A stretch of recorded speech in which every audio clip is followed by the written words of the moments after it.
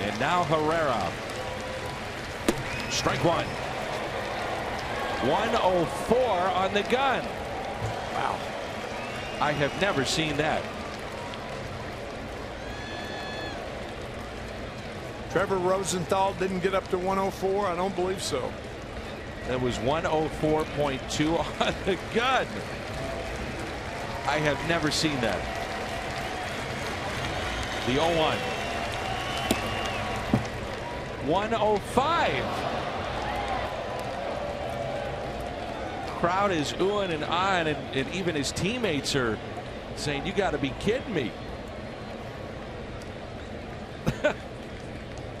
105? Are you kidding me? Now this is good old Texas hardball right here. Oh, I'd say so.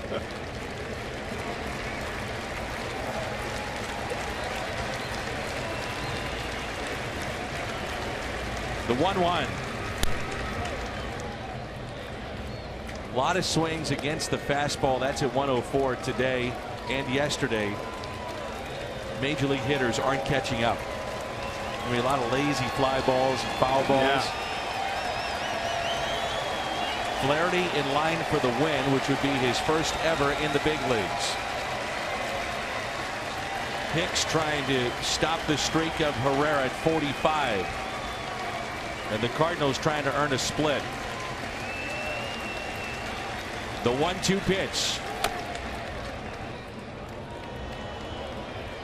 105 on the gun again. Look, I mean, the players are laughing about it. I know it.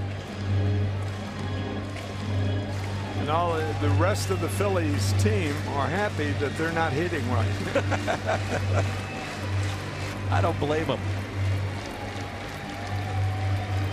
Herrera trying to go 46 in a row of being on base. It's against a tough guy.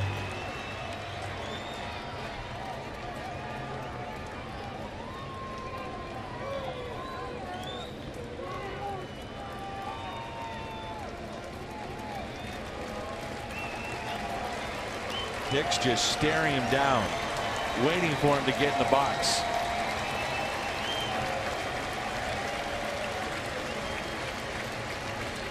The 1-2 pitch.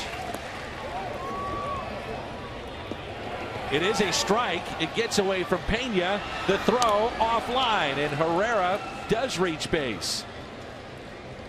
I guess that counts too, right? Yes. Yeah. So it's now extended with a strikeout. See, in what the bottom of the ninth, or top of probably the happened, ninth. I think Hunter Wintelstead called it a swing and Pena heard it, but Herrera didn't. He went too far. Wintelstead got the sign, and then Herrera ran, and almost too late.